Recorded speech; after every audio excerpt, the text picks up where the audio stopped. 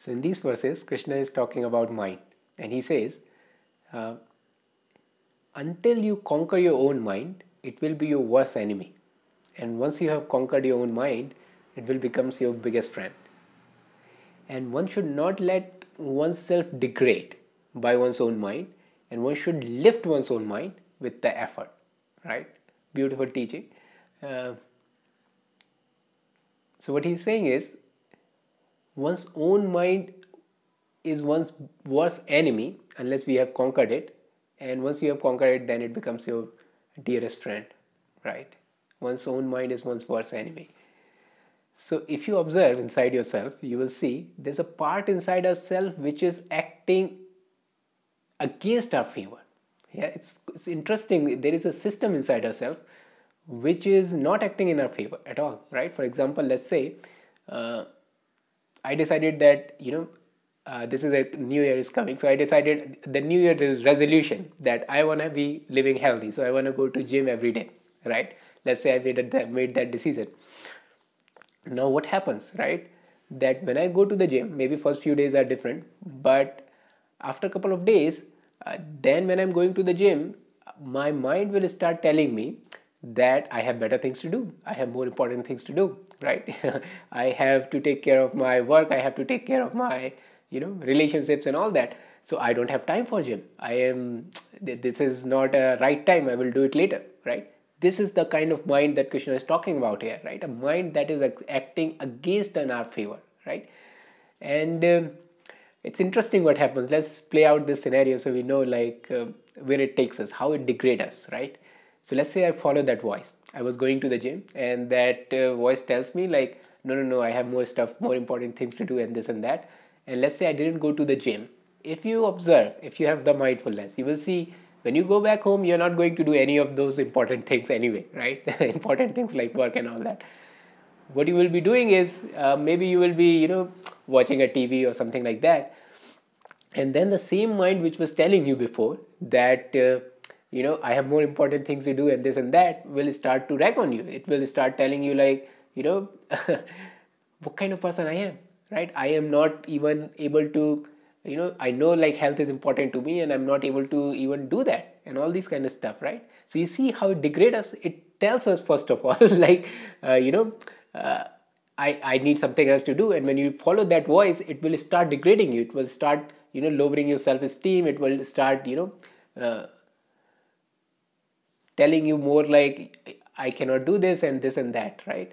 So that part itself, this aspect of ourselves, is a destructive in the nature. If you follow that, it will continually spiral you down into negativity to the point where you feel depressed, you feel anxious all the time, you feel even suicidal, right? These things, these depression, anxiety and all these things, they are not happening because of the external circumstances, right? Because things are very hard or something like that. It is happening because we are listening to this aspect of our mind which is acting against our own interest, right? The more we listen, the lower we get, right?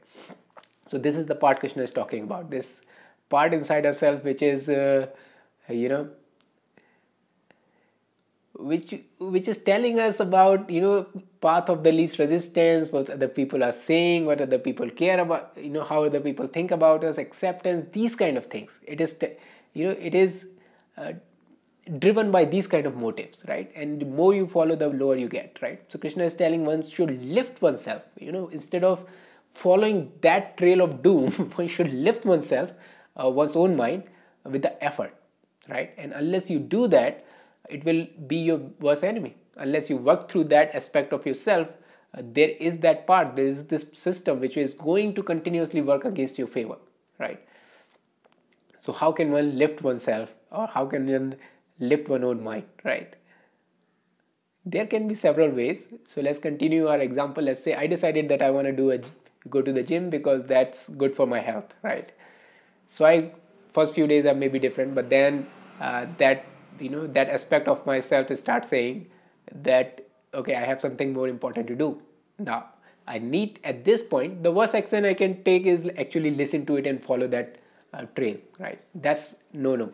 That's that's like putting more energy or more fire into the fire kind of situation, right? So let's rule out that particular line of action. So what else I can do? I can use affirmation. I can, if I have enough mindfulness, I can change. I can start saying something else. I can, work through that aspect. I can use different dialogues, and I can work through that aspect, and I can finish my, exercise or whatever task I have chosen, and I can work that way. Right? It is possible, but generally the mind is very strong. The more you fight with it, the more stronger it gets. Right? So it's going to be very much a struggle to do something like that. Right? But I think it can be done. People are using it. These kind of affirmation. There are different tricks that you can follow. Right? Something like how to make your mind, how to trick your mind to do hard things and things like this. There's a significant literature on how to do that kind of stuff. Right? I don't know if that works or not, but it's going to be hard. Fighting with your own mind is kind of, you're putting more fire into it. So that is one line of action that we can take, and that is much higher than the one that we have, if we just follow what it is saying, Okay. Then another line of action is we can stop listening to it. We can just let it speak.